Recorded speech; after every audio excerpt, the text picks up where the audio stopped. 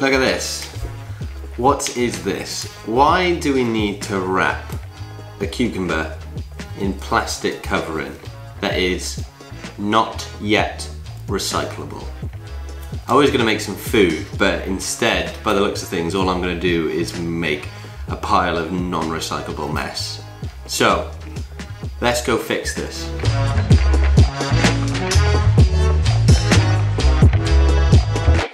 The companies who are making these products could just stop. They could not put any plastic covering on them because there's really no need for them. You know, veg is from the ground or from the earth. It is dirty anyway. So wrapping it isn't going to make it any cleaner, it isn't going to sanitize it or keep it out of harm's way or getting damaged. If anything, it's going to make it worse because within these plastic traps, they sweat and then they go off a lot quicker. Why do we keep them in the fridge? So they last longer. You keep them in a plastic container like that, they will not last as long because they will sweat themselves inside. There comes a point where you need to take it into your own hands. So let's go shopping and see how we can fix this.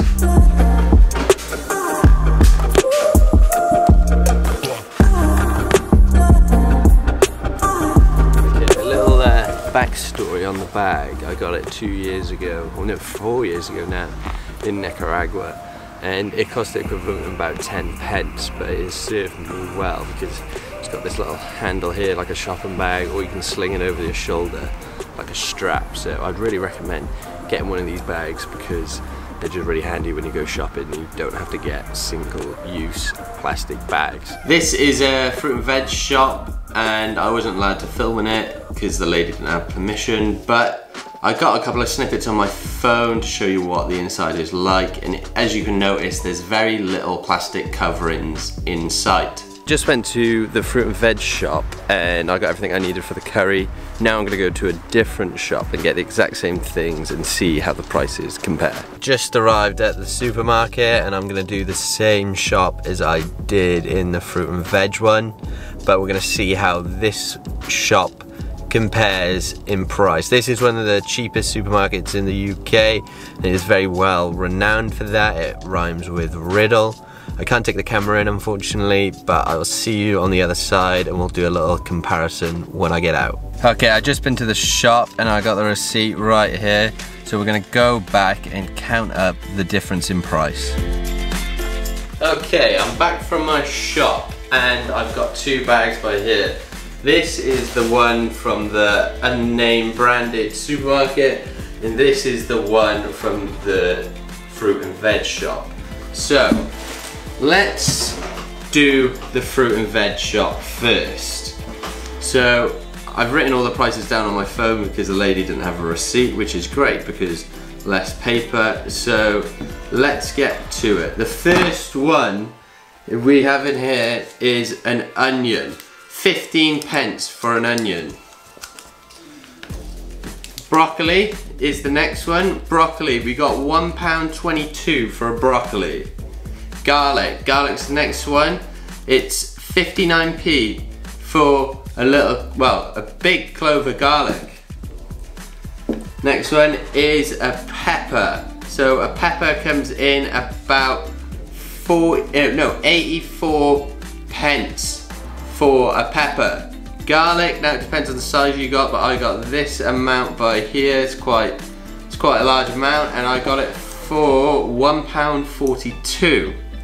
And then carrot. I did get a couple more than this, but this is roughly for 1 carrot. It costs 20 pence. Okay, there's that one done. Now let's compare that to the one from the supermarket. So I've got the receipt here, and we're gonna go through it again. So I did get a couple other things, so I need to look and find the right ones now. So we've got a broccoli. 65 pence, but what we got here, it's covered in plastic. Okay, the next one we got peppers. You get 3 peppers and you get 3 peppers for 82 pence. You got some ginger by here, but it's only a little bit of ginger. and that is 22 pence. And then the last one is the clove of garlic right here. The clove of garlic was 39 pence. I didn't get any onions or carrots, but I'm going to put up a video now which I took in the shop sneakily on my phone of the price of them. So as you can see, it's about 55p for 3 onions, and it's about 65p for a big plastic bag of carrots. Now I understand that this may be a little more expensive going to a fruit and veg shop, but however, this is more organic, nutritional fruit and veg. It hasn't travelled as far. It hasn't sat around in processing or sorting areas. It has gone straight from the farmer to the shop to your plate. Now, it doesn't lose the nutritional value. Whereas if you look at the supermarket versions, they've been sitting there for God knows how long, and they don't have as much nutritional value, and you don't know where it's sourced from. Okay, so here I have the results of the 2 different price comparisons. So we'll go with the first one, and that's the fruit and veg shop. The overall total of the shop cost £4.42. Okay, and the unbranded supermarket costs £2.46. So that is about a £2 saving if you go to the supermarket, and you probably get a bit more for your money. However, you should be able to support local. I know some families won't be able to do this, but if you have the money to do it, you should be able to shop locally and nutritionally. I think it has a massive effect on where you get your fruit and veg, is how you feel and the way you act, and if you shop local for it, you'll feel much better for it, and the meal will have more satisfaction and more flavour because you know where it came from. Now, I'm not saying go out there and buy everything from a fruit and veg shop. You know, this isn't going to be accessible to everybody. But I think you should give it a go, and you should try, because you'll find unique fruit and veg that you've never even had before, and it'll push you in a way to be more creative with your cooking. That is what my last video was all about, becoming vegan. And if you can become vegan and you can eat all the different meat products, fake meat products out there, but like I said, you should try and stick to the fruit and veg and be nutritional about it. And this is one of the best ways of doing it, is to go into your local fruit and veg shop, because you don't only support local, but you support seasonal fruit and veg, and you come across an array of different fruit and veg. So I'm saying I think you should give it a go, because you should be able to not buy all these different products covered in plastic, and it will weigh on your conscience of the waste you'll create of these not yet recyclable products. You know, why isn't it recyclable yet? You know, you need to take it into your own hands and take accountability for your own actions, and this is one way of doing it if you want to live a more sustainable life. So go out there and cook something different today. Go on, I dare you. It's time to take this matter into our own hands, and this is one way of doing it. So let's go out there and make the change we all want to see.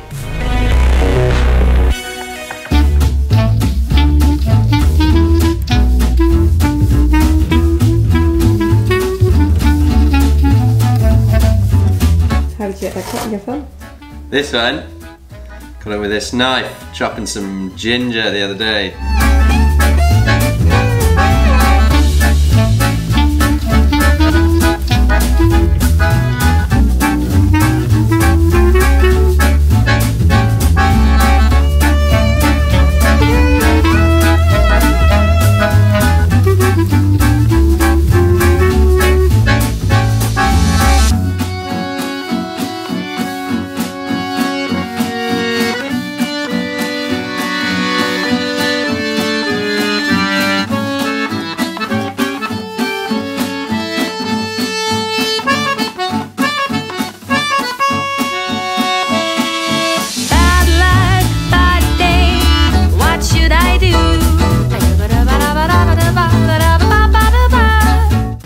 watching this video. I really appreciate you giving me the support and watching these videos, and I hope you like them. And if you did like them, please hit the like button and subscribe if you haven't already.